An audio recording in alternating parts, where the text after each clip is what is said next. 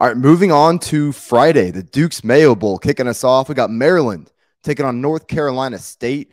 This is basically a toss-up game. Seeing North Carolina State slight 1-point favorites and a pretty low total at 46 or 46 and a half, depending on where you look.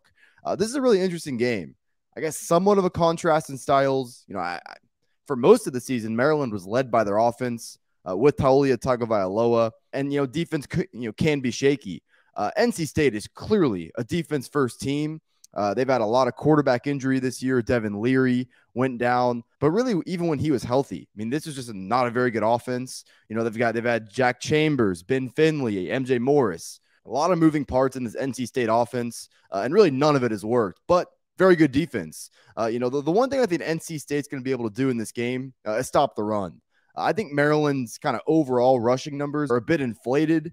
There are some really bad run defenses in the Big Ten. It's no coincidence that when Maryland plays a team like Northwestern, for example, they're going to run the ball pretty well. But against some of the better rush defenses they faced in the Big Ten, didn't really see that consistency from that Maryland running back core. It's the one thing that I can really trust NC State to do is stop the run with Peyton Wilson and guys of that nature. The other really big red flag for Maryland down the course of the season was they could not buy Taulia Tagovailoa time to throw. I mean, they consistently got beat up front. I think that's another area where NC State, can really get pressure on Tagovailoa.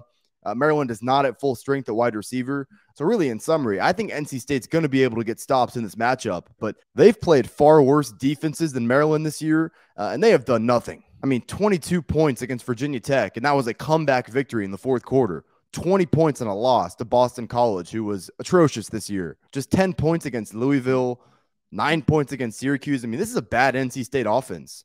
It's either going to be MJ Morris or Ben Finley in this game. Finley's a little bit older, has played a little bit more.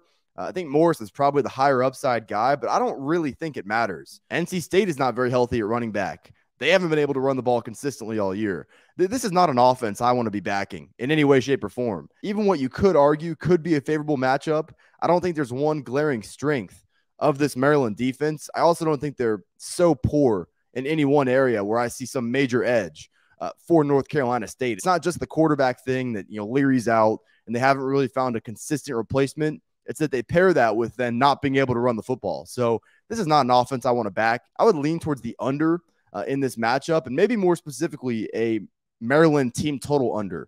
You're going to get that around 22 and a half, 23. And you can't win up front like Maryland has struggled to do down the stretch of the season, and you're going up against this good of a run defense like NC State. I just see Maryland having to be very one-dimensional with Taulia Tagovailoa. I would also lean towards NC State as well. They have the better defense, and I don't think Maryland presents that tough of a test. Like I said, though, just cannot get to the window with this NC State offense. Ultimately going to be no play for me. I'd say my strongest lean in this game is probably that Maryland team total under, but no action